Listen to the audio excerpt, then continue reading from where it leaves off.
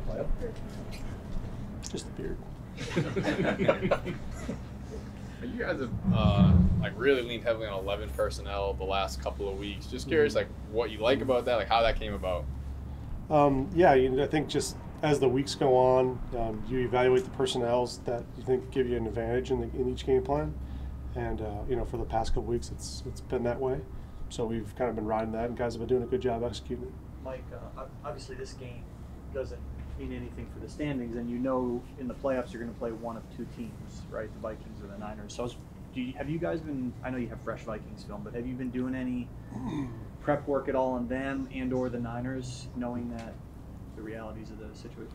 No, we're full steam ahead on getting prepped and ready for the Eagles.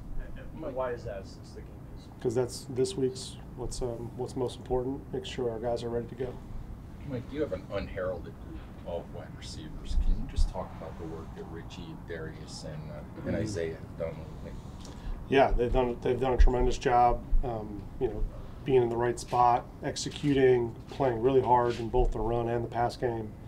They're detail guys, are smart guys that you really trust. They're dependable and tough, and so and Coach Groh does a good job. Really, not just with those three guys, but it's been a bunch of guys that have contributed in that area too. So I'm proud of that group. They've done a nice job. Mike, where's Daniel grown or shown the most progress in your mind this season? Yeah, Daniel's done a good job of really executing the offense, getting the guys together, and there's been a couple of new faces in the huddle, throughout the season. And I think he's managed that well and gotten everyone on the same page and led that group. Being a captain, I think that's important, and he's done a really good job with that. I'm proud of what he's done there.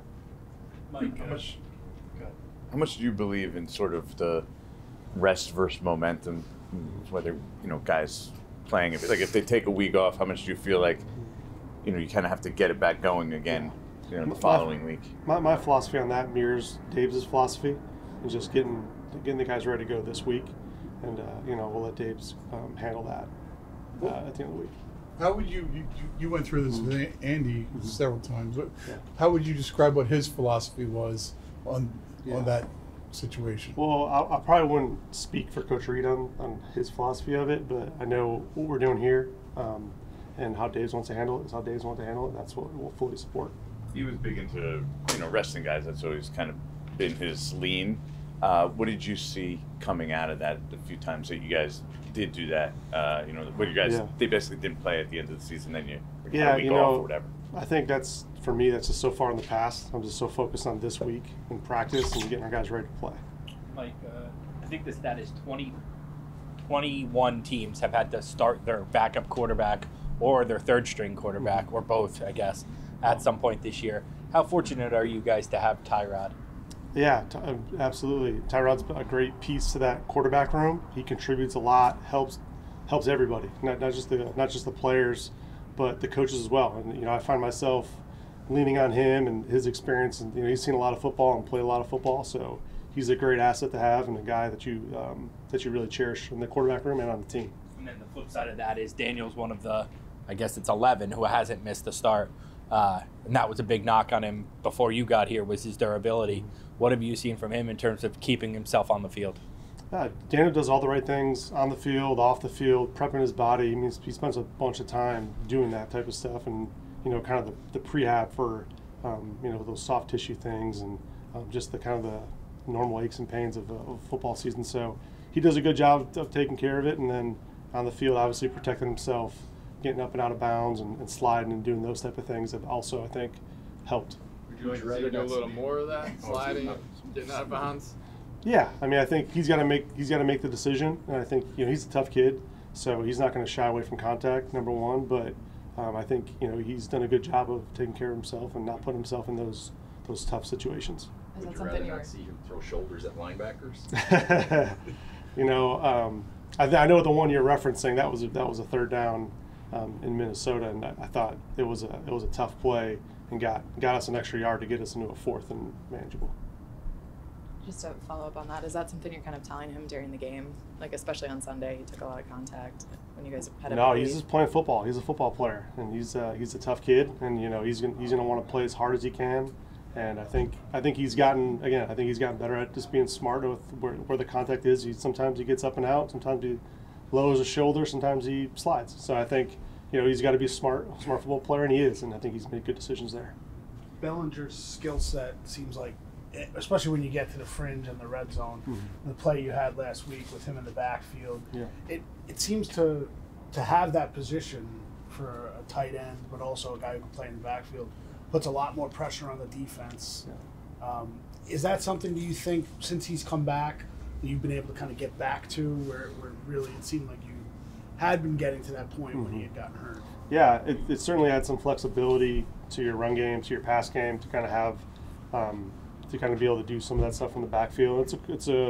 Those schemes that we've done have been kind of cool, and I've obviously liked them because you can influence that second level, getting those guys to step up, and he kind of slips them. So I think it's been a good piece of the offense. Not to ask you the secrets to those plays, but just the idea of when you're influencing the second level, that also factors into the run game, I would imagine, with Saquon building off of that. Absolutely, right? Absolutely. It's one of those complementary plays that we look at each week, whether it's backfield or we split out, tight, like all those things kind of tie into it. And Belly's done a great job of kind of making sure he ties in both the run and the pass. Mike, is that part of what you're trying to do, is build one play off of another, and where did you actually learn that from? I think each week you go in trying to find just the best plays versus the scheme, and then when you look at a play, you go, how can they defend it?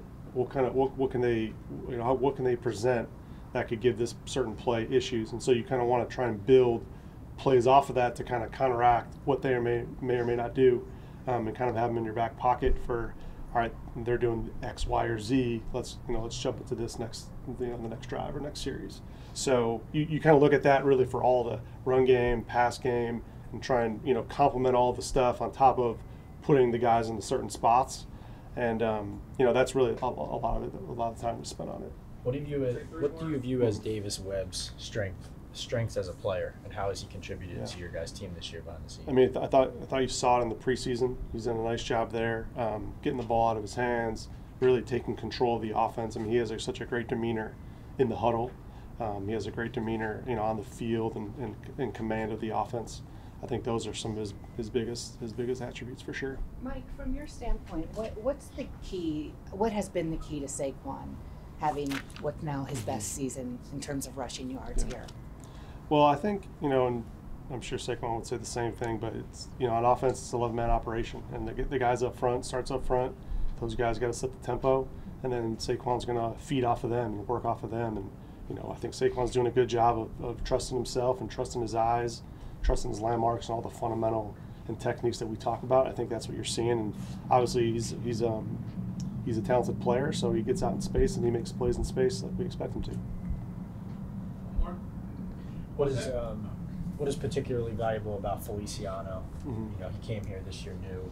What has he given you guys uniquely at center? Yeah, from the day he got here, obviously he knows he had experience with the offense, and I think he's even taken that to another level as far as being kind of the leader of that group and a veteran of that group that can kind of get everyone going in the right direction. So Felice is one of those guys that you lean on to kind of get it going. He's a tough kid. He's competitive. And that's what you love about Felice. He's going to go in there and compete and play his butt off.